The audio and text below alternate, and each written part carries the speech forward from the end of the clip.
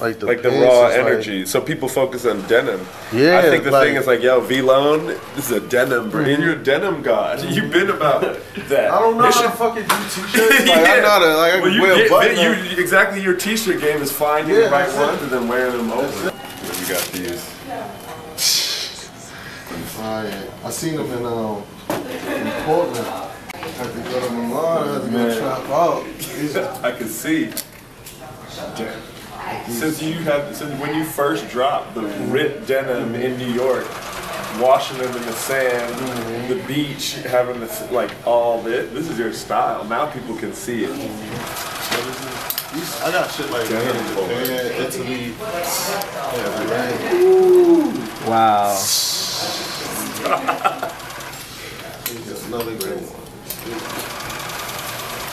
Wow. Okay. When you wear them, conceptual, yeah. Crazy. It does like the bunching up here.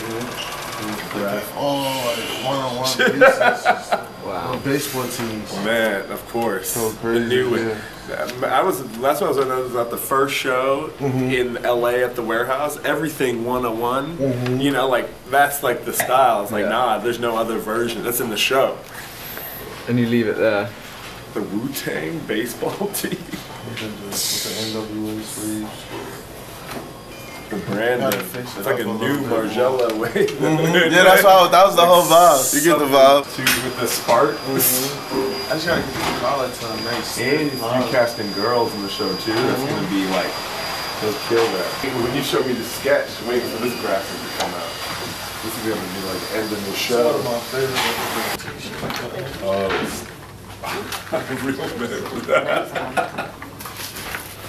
But I just try to make some shit that everybody can wear like every day type of shit. You know? It's just like the new uniform. You can wear this to weddings and shit like that. Yeah.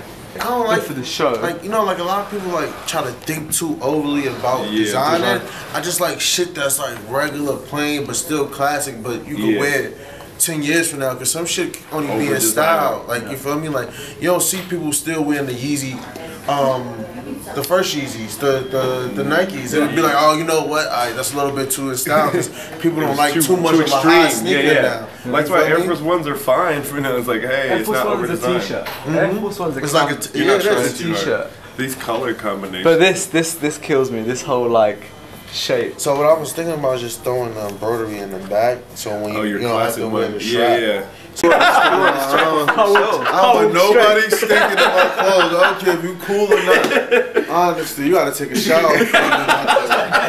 That's it. This shit costs too much. Jay?